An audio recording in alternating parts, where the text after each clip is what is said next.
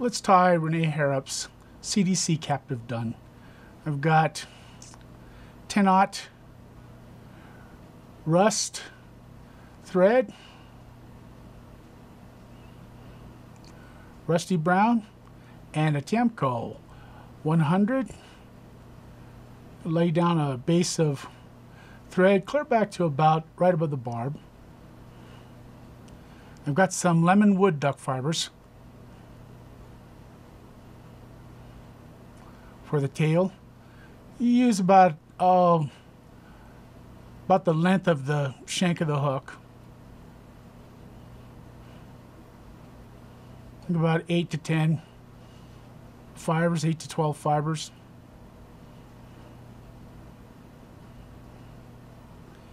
Now I've got some amber or rust colored antron, and very sparse. We're talking maybe 6 to 8, 6 to 10 fibers.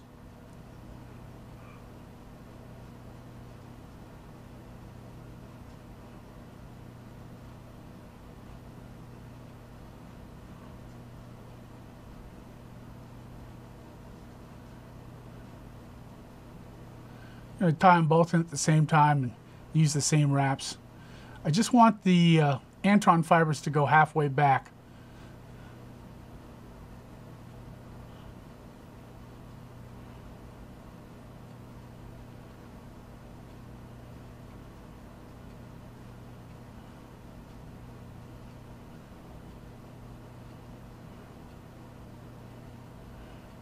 I like a really slim profile on this fly.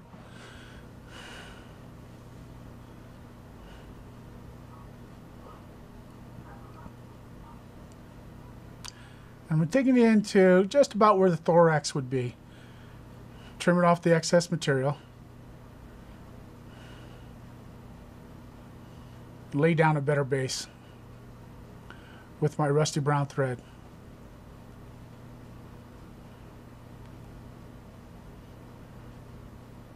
Eight-aught worked just fine. I just happen to have some 10-aught spooled up.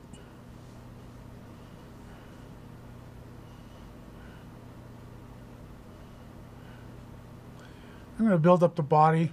Not too much of a taper, a little bit. You want it to look like a bit of like a carrot. And I've got a goose biot in a mahogany color, tied in by the tape. Now I do want the little fuzzy edge. So I've got the notch facing towards the eye of the hook.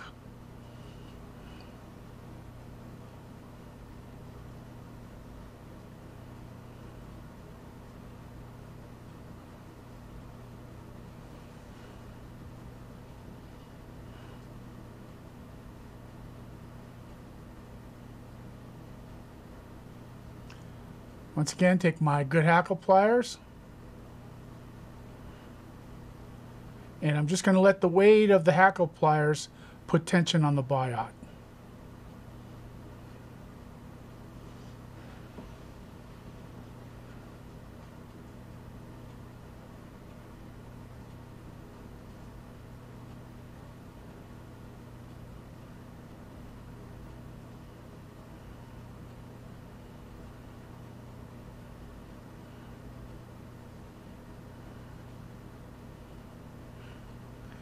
Now the concentric wraps are not going to cover that edge, so I'm not going to overlap it.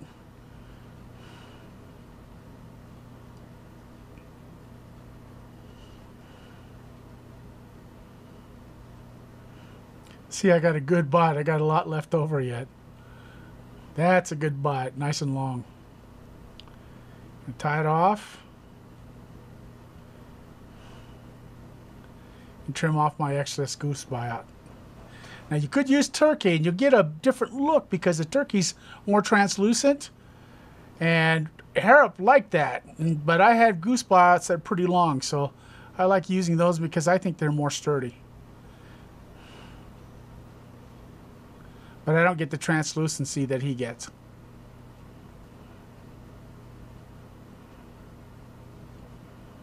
Tie it off. I got some CDC fibers here. Got in my petitine clip. And trim off the stems.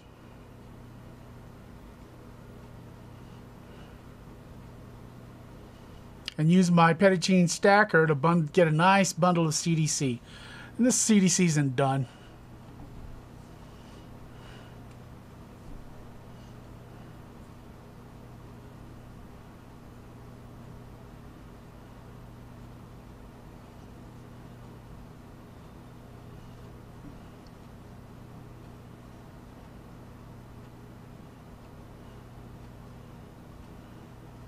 When I come up, I'll show you that bundle of CDC fibers that I have.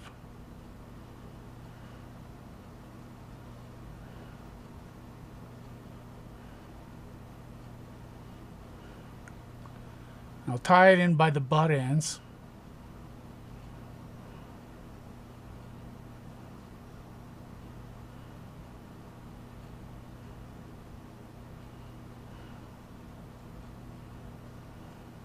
Right behind the thorax area.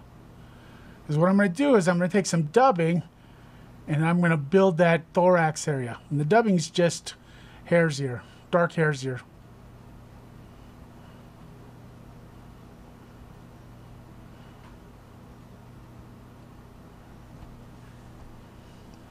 I don't like the prepackaged hare's ear dubbing so much as I like making my own or cutting my own off the face of the hare's mask.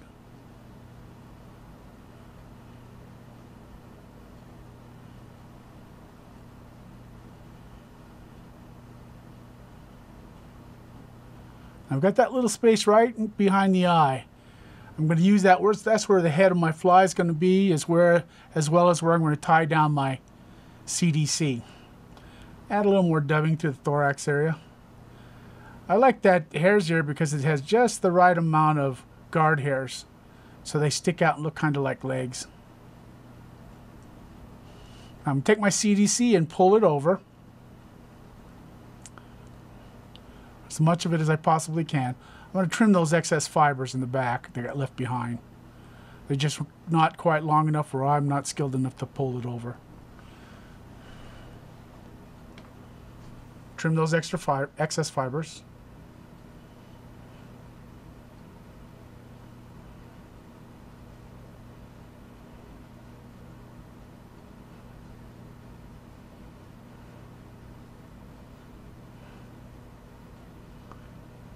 Now I'm going to split those CDC fibers and pull them along the side.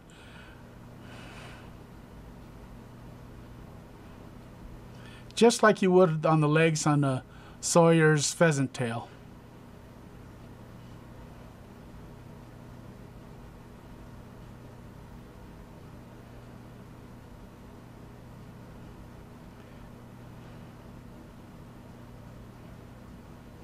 I'm going to tie that head.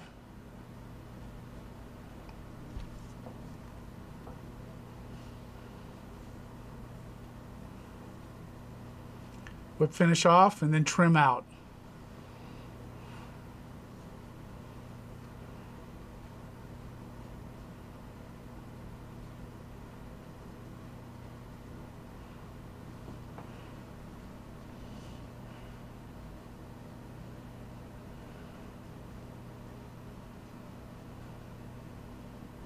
So I'm trimming those bundle of fibers off to the right and left hand side, right at the thorax, just behind the thorax area, just like you would on a pheasant tail.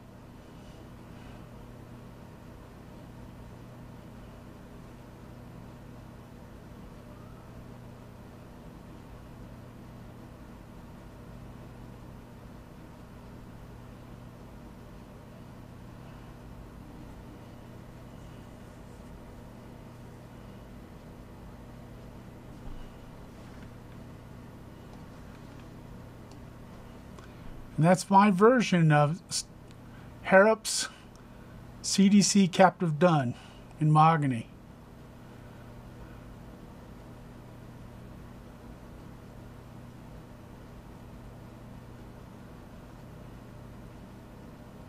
Always fussing.